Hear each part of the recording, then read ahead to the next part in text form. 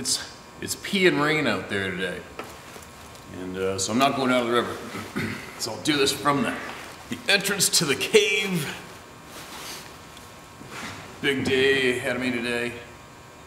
What are we doing today? I've got my barn door. All the pieces are cut perfect and stained and ready to be assembled together. So I'm going to put my barn, my first barn door, I'm going to put that together, which is very exciting for us. And as well, I have one more wall on the west side of the barn I can complete today with stain siding. I'm going to do that. That's two of my tasks for today. Get some videos shared today. We have a whole bunch of people coming over to eat some turkey tonight. It's a Canadian Thanksgiving weekend, I believe. What else? And then same today, I'll pack this thing, this quad, and all my gear into my truck, and then I think I'll probably be up at 4:30 in the morning to head on a 2-hour, almost 3-hour total, logging road trek to go help some people find and harvest their Roosevelt elk tag, which for me and a couple of my friends I'm going to go with is pretty exciting. It's exciting just to go find the things and look at them. So I'm going to be doing a lot of videoing on the mountain tomorrow, rain or shine.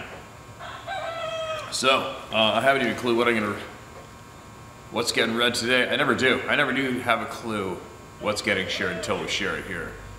And what else? A couple things I was hoping to tap into, and I want to tap into soon with everybody, because we need the input from the people. You know, I mentioned the other day to people who just cannot take the word of tens of thousands of people as true, and I referred to them as losers. And I wasn't using the word losers in an insulting way like it typically is used. It is just a fact of you have lost, you're losing, which makes you a loser.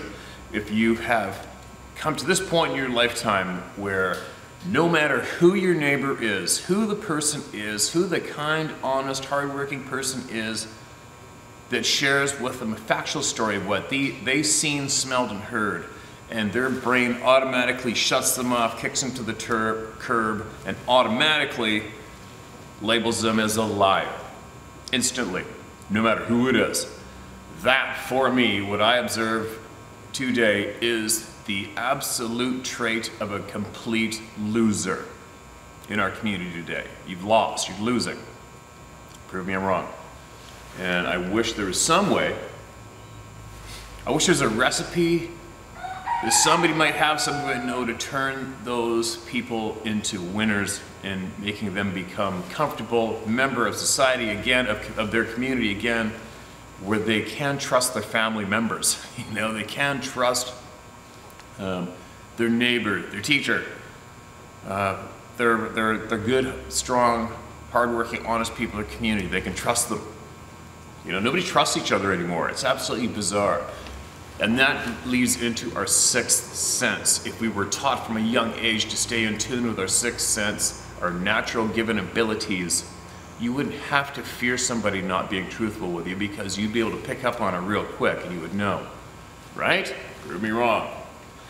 But I strongly feel it's all been conditioned out of us since we were very young, small children. And getting back to the children topic and realizing more that true change comes with the next generations, and that's a proven fact. And if you actually do give a shit about creating a better life for the next coming generations, you have to teach the children honestly. And I was thinking maybe possibly, especially once we get this thing going back here, is maybe all of you intelligent people out there, you aware people, maybe we can come up with a list of very important things to teach the children that aren't being taught to them today, right? There's so many things that should be taught to children that are not. So many. If I start cracking that list open right now, because I've been thinking about it this morning for some odd reason, it just came across my mind. I think we should all come together with a list of items that should be taught to our children that are not being taught to them. And then hopefully we can reach out to as many people as we can with that list, and we can start possibly getting people to focus on that list of lessons to create some serious change for the better.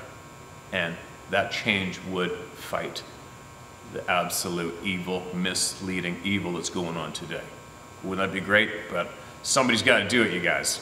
Somebody has to do that. And clicking a like button on social media isn't going to do F-A. Okay? It's action.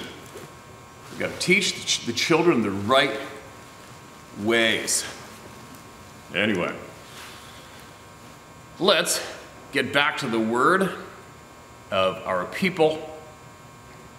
Share the words of the people, share their knowledge, and continue to create this great change that we are doing together, all right?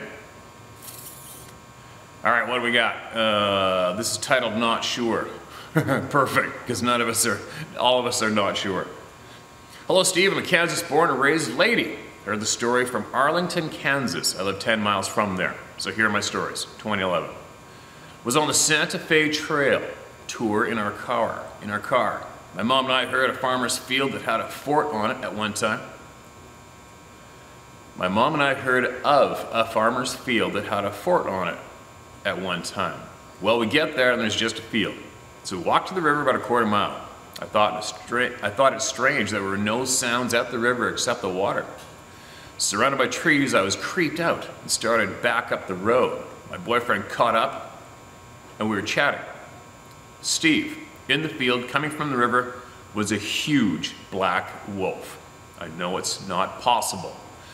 He was running on all fours and was at least up to my chest. I'm 5'9" and this thing was fast. The hair was long. The tail was as long as the body, huge head. It never even looked our way. My boyfriend didn't see it and there was no sounds. And Steve, it disappeared when it got to the end of the field. My boyfriend said I was crazy. I know what I saw and I know it's not possible. The next field was just dirt. I'm still confused at what I saw. 2013, Walnut, Mississippi. Was transferred there for 6 months. Found a trailer house about 10 miles out of town. Very rural for me. My house is surrounded by trees you couldn't see through. Never felt good there. I was always creeped out. So I started walking. Every day I walked. 2 months in, I was walking up my usual path of road, and there was something paralleling me, but it's impossible to see. The woods are so black. Then the stick started falling a few feet in front of me.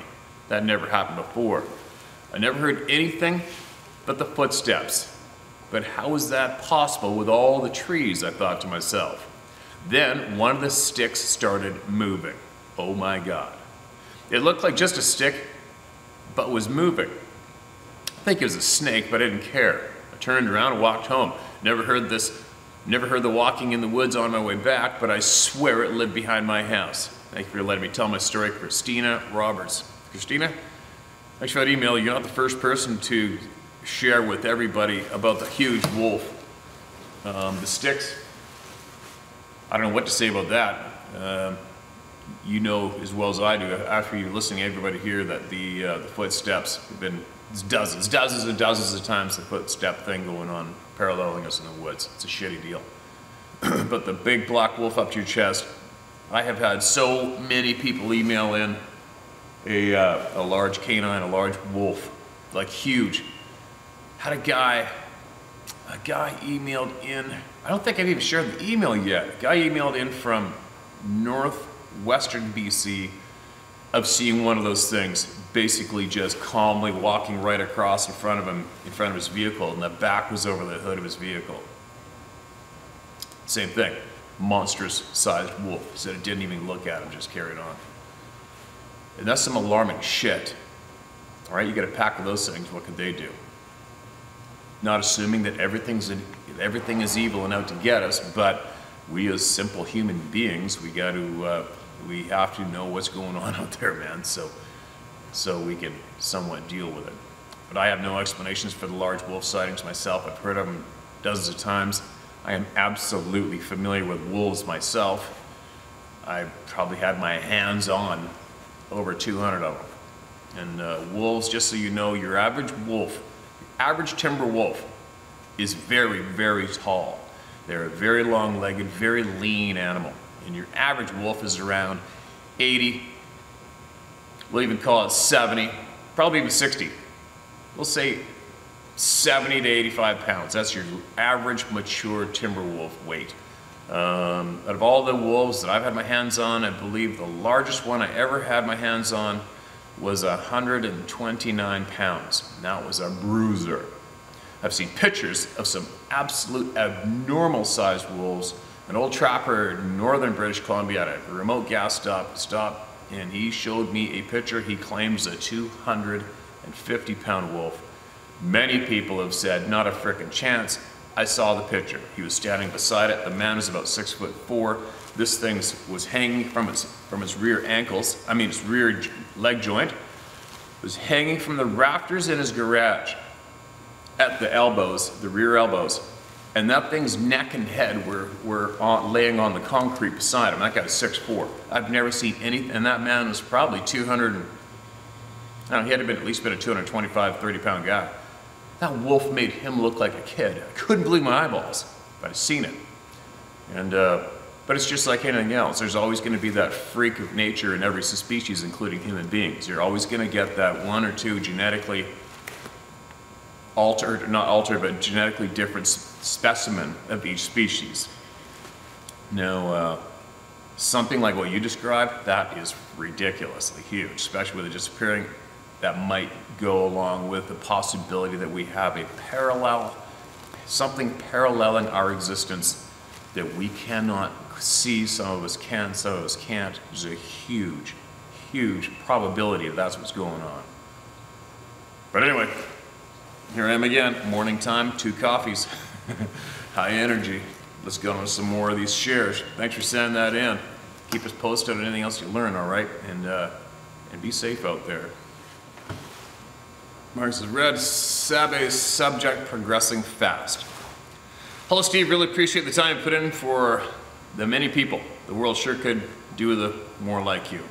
Thanks for the kind words. If you have time, I'd like to share some thoughts, theories, and observations that may help fill the puzzle, or confuse it, but also ask some questions of you and this growing roundtable of thinkers. The topic sure has come a long way in a short period, thanks to the people like you, Steve. So what may we discover next? I recently heard yet another report from North America in which a witness described hearing the creatures say, Yahoo! In Australia, before the white man popularized the term Yowie, another term for these beings dating back to the 1800s or earlier was Yahoo. As these beings have also been heard in Australia on many occasions saying this very word. This may start to lead to huge implications if these beings actually share the same language across the globe, unlike human language that changes from land to land, i.e., could this be a form of confirmation that these beings were indeed here as one culture, one language before our landmass separated? Or maybe that these beings all come from the same location? Perhaps something even deeper, such as their ability to traverse across the globe at will and communicate with other Sabe beings. Oddly enough, we humans can travel the globe by plane, but we still hold on to separate languages. But for how long? Now onto the hair on these beings, and in particular the strange white Sabe sighting in Pennsylvania. Some tests reported the hair to be somewhat translucent and similar to a spider web. Sometimes visible, sometimes not, depending on the light and the angle. I would theorize that their hair, whether it be black, brown, orange, red, or even blonde, is intentionally designed to be best suited to the timber or environment around them. But who honestly knows? Perhaps amongst much phenomena, they could also change hair color and bend light spectrums at will. In Australia, there is a diverse mixture of red and white bark eucalyptus trees, as well as black woods. So naturally, like North America, there are sightings with an assortment of hair colors. So back to the white Sabe. Was it a hoax, or was it snow season in Pennsylvania at the time? How come you never see a white one in a dark forest? Please share your thoughts. On the subject of telepathy, not having had an experience myself, who am I to judge? I do often wonder, though, if this is actually some voice deeply embedded in our DNA speaking to us, or actually these beings. If all Sabe have these telepathic abilities, I wonder why we would hear tree knocks, whistles, and gibberish. Wouldn't they just communicate with each other telepathically? I also have a hard time believing these creatures just want to be left alone. Just like us or any life form, the greater the intelligence, the greater the curiosity. Humans are usually bunkered down at night, and therefore they often come to us and our campsite or home on their terms. They would not do this if they wanted to be left alone. During the day, however, humans are on the move, and an encounter is often us impeding or catching them off guard. Therefore, generally, a sighting during the day is of them fleeing. As a hunter/fisher, I also don't buy into the daytime is ours, nighttime is theirs train of thought. I go where I want, when I want, according to my prey, and how it reacts to the moon phase, barometer, weather, etc. To reiterate your message, Steve, we were born here, not our choice. It's our environment too. And to add to that, we are not born with fear either. Instead of teaching us the possibilities of bending objects with nothing but the mind, we are programmed to fear the very environment we are designed intentionally to survive and flourish. I'll wrap it up on this thought, Steve. I understand your bewilderment when it comes to people having a .30 cal rifle or bigger and not wanting to shoot, thinking it'll do nothing. I appreciate that sheer size of these beings command respect. What we all must also appreciate, though, is while physically we are much smaller, and knowing the crazy power these beings have demonstrated, it begs the question, why don't they just grab us and crush us at any given opportunity? Why not? There has got to be something about us that literally scares the shit out of these beings. Probably explains why some people experience a rotten smell or strong sulfuric urine smell. LOL. Perhaps they know something about our capabilities that we have long forgotten. Perhaps they just don't know what technology we are going to point at them next. I'll leave it there for now. Thanks for your time, Steve, and take care, everyone. Scott. All right, Scott, thanks for sending that in. Gets the wheels turning, opens up a lot of discussion, right? Where do we start to address that one? Hair color and location. I haven't put that much thought into the hair color location of these beings myself. Why? Because for me personally, and I can't dictate this as fact because it's still there's a few pieces missing to my puzzle. One incident that stands out to my mind and really took me back and made me think about it way back when I first heard it was when some guys in northeastern British Columbia during the middle of winter, -40, -30s, they were stuck up on I think it was either a drilling platform in the oil field on a lease. So a lease is like a big square cutout where all the timber's gone, they pile it in gravel, they got the well in the middle of that thing, and it's typically in the middle of nowhere.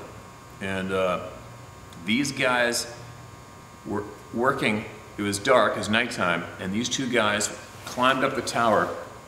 I'm pretty sure it was one of those towers with the flames burning off of it, actually. And you can see those for literally miles all over northern British Columbia, Alberta, even into the Northwest Territories, all the oil field construction, all the oil field leases. And you can see those things. I mean, great big Roman Canada way off in the distance. If you drive the Alaska Highway at nighttime, once you get past Fort St. John, you'll see these things in the distance burning all over the place. It's nothing new, is what I'm getting at.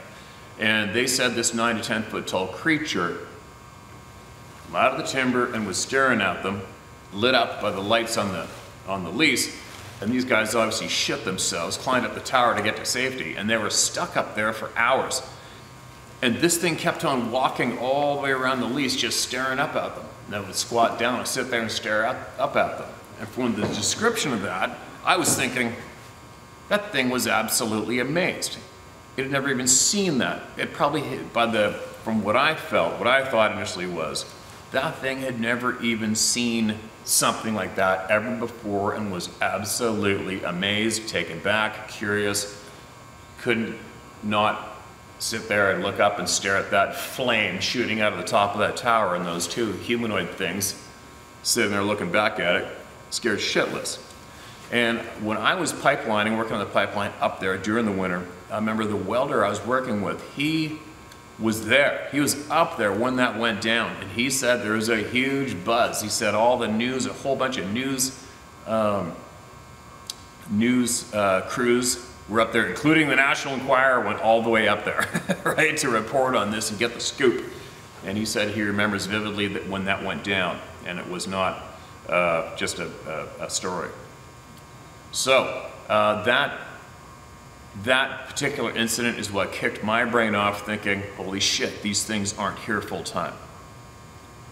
That's what that's where I'm leaning. I'm leaning towards these things aren't here full time, and I have ever since that particular experience that I heard of, right?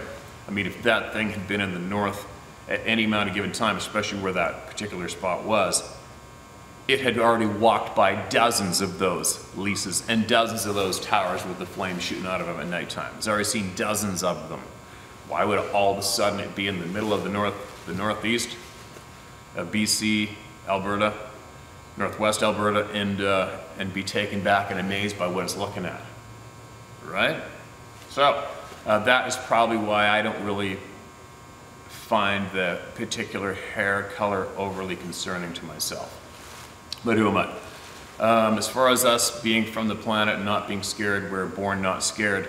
I'll attach, I probably forgot a bunch of your email already, but I'll tap into that. Years ago, I was watching a show by complete fluke, and it was doing a study on how they proved that experiences a mother has in life, and especially emotional episodes, are passed down to the baby while it's still inside the womb. And it was a very amazing show. And it also helped me with what I do, as I am a hunter-gatherer, because the example they used was when the Great Wall was up in Germany, divided the country, where that wall tapered off into rural in the middle of nowhere, it turned into a hot electric fence going through the forest for miles and miles and miles. And how they proved and backed up that fact, where they proved that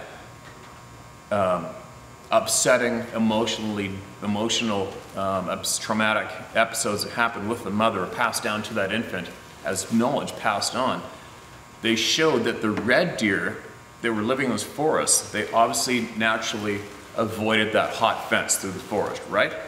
And I believe it was 2, 3, maybe even 4 generations of deer that were born after that wall had been taken down still avoided where the big, huge wall, the electric fence was. They still avoided it.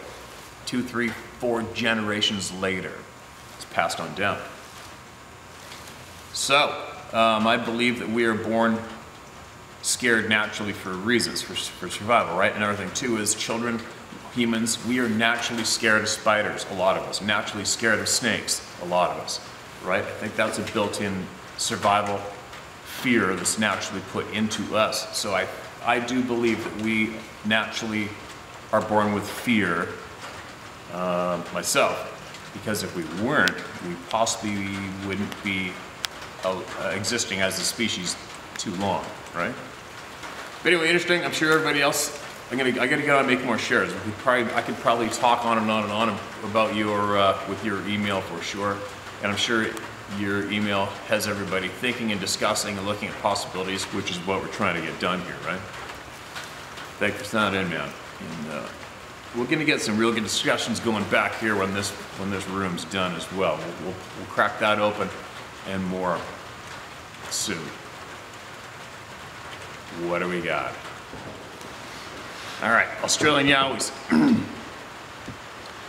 G'day, Steve. Every Aboriginal tribe on the east coast of Australia had a different name for these beings. Tribes in my area knew them as Junjuren and Doolaga.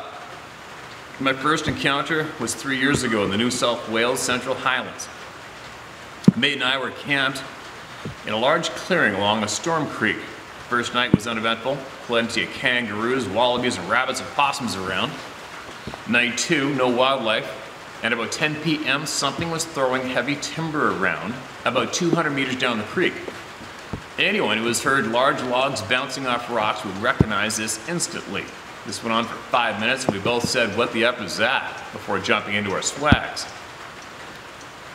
Night 3, early dinner. My mate was in his swag asleep by 8 p.m., so I'm guessing slag's obviously sleeping bag to you North Americans.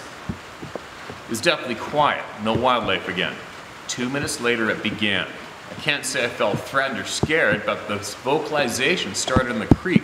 The only thing I compare it with was the old samurai movies, except it was like there were 3 pitches all being vocalized at once. It only lasted for about 15 seconds, but I strained my ears to hear more. None came. I didn't sleep much that night. Night 4, all the wildlife returned. My second encounter is ongoing and borders on harassment. I have a large council reserve 15 minutes from my home. It covers approximately 10 square kilometers of parklands and areas of dense brushland and is locked to the public from dusk till dawn. You can actually see the Sydney CBD from there at night. Due to work and family commitments, my only time I can go there coin detecting is after 8 p.m. I always had the feeling of being watched here. Some nights way worse than others. And you always knew it was going to be one of those nights when all the possums were high in the trees instead of digging grubs on the ground.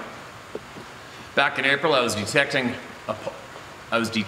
opposite a large area of coastal palms and tea tree. It was close to midnight when my ears lit up with this ultra high-pitched frequency. I could feel it rattling my brain. I froze and said out loud, "That shit won't work on me." I must have pissed Dulaga right off because he struck a tree so hard I actually ducked. I'm 6'5" and 250, and there's no way I could make a noise like that tree strike. I walked out fast and didn't go back for 3 weeks. The next few times I did your trick, Steve, and I said out loud, "I'm here to find some coins. I don't want to film you, and I'll leave you in a few hours." It seemed to work until 3 weeks ago. All was good until about 11 p.m. Then this long, drawn-out, feminine wail sent me power walking out. I can't go back now. My family and friends think I'm nuts. Even my own mom laughed when I told her. Thanks for letting me share, Adam. Adam, that's the way it goes, man. And like I said before, when people laugh, they are scared. I don't care what anybody says. I am 100% convinced for me that as soon as people laugh at somebody sharing these experiences, it scares the shit out of them. And that's why they laugh. Because believe me, if somebody comes up to anybody and says, "Hey man, I heard something beating on a tree last night and only an excavator could do it," there's no comedy in that. There's not one word in there of the delivery that will make you laugh. Nothing. But being scared makes us laugh, right? Having a blast, a shot of adrenaline makes us laugh right away. Being scared makes human beings knee-jerk laugh. Quite often. So, have patience with the people that laugh at you, but at least you were honest and you told them straight up. They got their warnings, right? I had a handful of people laugh at me one time. We were drifting down the river in my drift boats, drift fishing for steelhead on the San Juan River, remote, which dumps into Port Renfrew, west coast of Vancouver Island, where there are still lots of sightings today. And I brought the topic up. All three guys were laughing at me and making jokes about it the whole way down. And it's wintertime, so it gets dark early. By the time we got to the end of the drift, we had to walk from the edge of the river through that dense canopy of huge cedars, so it's basically pitch black. We had to walk all the way out to the main logging road where my pickup truck was parked.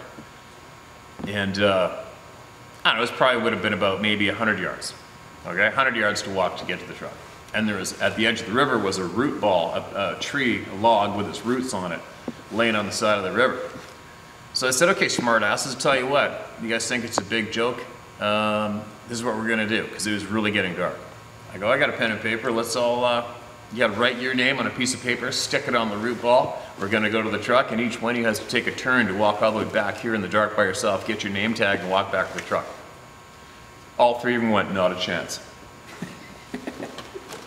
Right? All three of those big tough guys who laughed at me and this subject were shitting themselves and would not walk 100 yards in the dark by themselves to go get their name on a piece of paper off that root ball back to the truck. Why not? Something gonna get you? Something that doesn't exist running around in the forest that's laughable, right? And that just showed me that all three of them, the topic made them feel very secure. The best way they could avoid that topic and not be forced to accepting it as real is just to laugh it off. Laugh it off, it'll go away, right? And deep down, they knew I was serious, they knew I wasn't lying, and I was telling them the truth. But they don't want nothing to do with it, which is fine, right? Which is fine. So to all you people out there, as long as you speak openly and honestly, you did your part. Whether you get laughed at or not, well, it's up to them. Take from it what you will or leave it, right? But at least you did your part and you were honest. You gave them the heads up. What more can you do? All right, who else needs to be heard this morning besides thousands? There we go. Boom. Mark this is red. Sasquatch sighting 1977, APG MD US Army Military Base. Here we go. Hey Steve, big thank yous to you and all who share their encounters. I've been wanting to send this for a long time. That succinctness is not my strong suit, so I keep putting it off. Well, here I go. All right, thank you for writing that in. To my sighting, 1977, I was 11, and I lived on the military base at Aberdeen Proving Ground in Maryland. We lived at the end of post. We're about a half a mile of woods behind our houses emptied into Chesapeake Bay tidal inlets, or the open bay. Behind my house was a lone, then 30 feet of grass, then wood line. Oh, a lane, sorry. Behind my house was a lane, then 30 feet of grass, then the wood line. Our garage was on the grass strip, the woods behind it. It was fall and dark after dinner, and I had to put my bike away in the garage. I put my bike in, closed the doors, and as I was closing the padlock, I felt kind of creeped out. I walked across the lane to our back sidewalk when I saw something moving behind an old wood pile at the wood's edge, to the right of the garage, about 40-ish feet or so. Our back porch light was on, so I couldn't see clearly, but it looked like a tall person was hunched over looking at me. The corner of the wood pile was about as tall as me, around 5 feet. I thought it was this 8th grade boy from down the street who always teased everyone. He was pretty tall. His whole family were super tall, of Nordic descent. I yelled, "Hey, Fungi!" I won't explain that nickname, LOL. "I see you, stop trying to scare me." The figure then withdrew into the woods without making a sound, which I thought was weird. I then ran to the house and told my brother that someone was behind the wood pile and went in the woods. Next morning, we caught the bus at 6 a.m. and went to private Catholic schools that were about an hour away. The bus pulled out of our loop road onto the main road and had to stop as they were doing some kind of road work. Sitting on the right side of the bus and looking out the window, I could see through an opening in the woods down into a tidal inlet. The inlet sits about 50 feet or so below surrounding land and elevation. The inlet is shaped like an arrowhead. I was viewing it from the tip of said arrowhead. This inlet was probably as large as 4 or 5 football fields. I saw a large creature walking down the center of the inlet. Its back to me. It was walking along in the direction of the open bay. I had no doubt what I was seeing. It looked dark brown, but overall, also gray, like the hair was tipped with gray all over. Over the years, this puzzled me, as I had no idea where there were gray Sasquatches until the internet age. I viewed the creature for probably 10 seconds, then the bus began to pull away. I went up to my brother in front and told him what I saw. I believe the woodpile event that night before was related. I saw Fungi the next day, and he swore he wasn't out the previous evening. And for those who think I may have saw someone in a ghillie suit, not possible. Aberdeen Proving Ground is just that, a proving ground for ballistics, munitions, and heaven only knows what else. People aren't out hunting, especially around Officers Row or anywhere on that post. Over the years, I've talked about Bigfoots with anyone who was game, and I've heard a few stories of people's encounters in Maryland, specifically Harford County, which borders York. C-O-P-A, by the way. Oh, York County, Pennsylvania, by the way. I've been living in Vermont for the last 25 years. Shout out blank blank, and never noticed tree structures here in the Mad River Valley. And began noticing tree structures here in the Mad River Valley, and quite frankly, all over Vermont. I live about 30 minutes north of blank blank, and even sent them some photos of some.